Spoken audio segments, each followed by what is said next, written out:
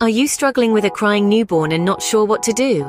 It's a common situation that many find themselves in. Remember, crying is simply a baby's primary means of communication. It's how they express their needs to you.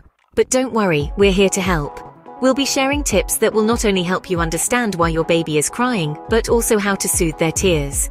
Today, we'll share some practical and easy-to-follow tips to help you comfort your newborn. First, understand why babies cry. It's their way of telling you something.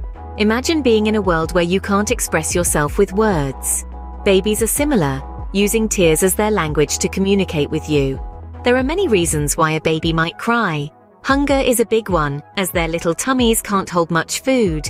Tiredness is another common reason. Just like us, babies can get cranky when they are tired. A dirty diaper can also cause discomfort leading to tears. Sometimes your little one just needs a bit of comfort. A gentle cuddle or a lullaby can work wonders. And of course, crying can be a sign of illness, signaling that your baby isn't feeling well. However, don't be alarmed if your baby cries without any apparent reason. It's completely normal. Babies cry, it's part of their growth and development. Once you understand the reasons, it becomes easier to address the issue and soothe your baby. Now that you understand why babies cry, let's explore some ways to soothe them. Firstly, it's essential to ensure your baby's basic needs are met. A common reason for a baby's tears is hunger. Try feeding your baby. They might just be asking for a little nourishment. And remember, newborns need to be fed quite frequently, so it's perfectly normal if your little one is hungry again just an hour or so after their last meal. After feeding, it's also important to burp your baby. This helps to relieve any discomfort caused by air swallowed during feeding, which can make your baby feel full and uncomfortable. Another comforting technique is swaddling. Wrapping your baby snugly in a blanket can mimic the feeling of being in the womb, providing a sense of security and warmth. But remember, not all babies like to be swaddled, so if your baby resists, it's okay to try something else. Consider using a pacifier. For some babies, sucking is a soothing activity. If your baby seems to enjoy sucking but isn't hungry, a pacifier can provide the comfort they're seeking. Movement can also be a powerful soother. Try rocking or walking with your baby.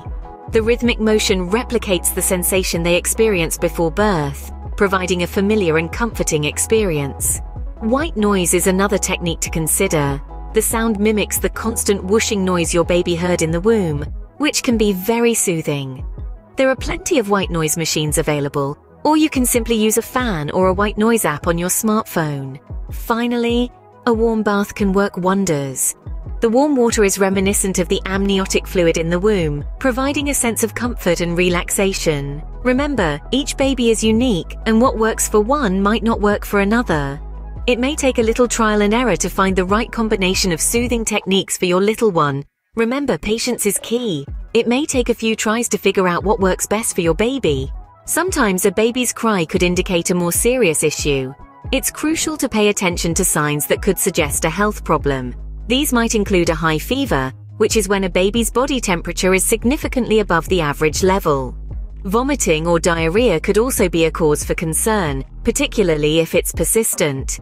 It might be a sign of an infection or other medical condition that needs immediate attention. An unusual rash is another potential indicator of a health issue. If it's spreading quickly, or comes with other symptoms like fever or irritability, it's time to call a doctor. And lastly, if your baby is inconsolable for several hours, this could be a sign of discomfort or pain. It's important not to ignore this. In all these cases, it's paramount to seek medical help. Trust your instincts. You know your baby better than anyone else. In such cases, don't hesitate to seek help from a healthcare professional. Caring for a newborn can be challenging, but it's also a rewarding experience. We've explored why babies cry, shared tips to soothe your little one, and discussed when it's time to seek medical help. But let's not forget, each baby is unique. What soothes one might not soothe another, so don't be disheartened if a method doesn't work immediately. Keep trying, keep learning. You're doing a great job, and remember, you're not alone in this journey.